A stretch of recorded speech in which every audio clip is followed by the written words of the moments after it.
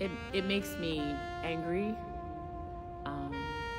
to see the lack of attention, the lack of importance putting on these African American lives, the fact that I feel like I have to fight so hard to get basic equipment and testing. The one thing I don't have to fight for is to get people here to help, because they are helping in drones.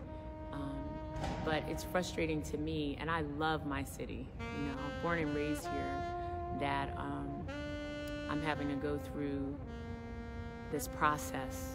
So many questions, so many questions, so many questions, when people just need to be tested.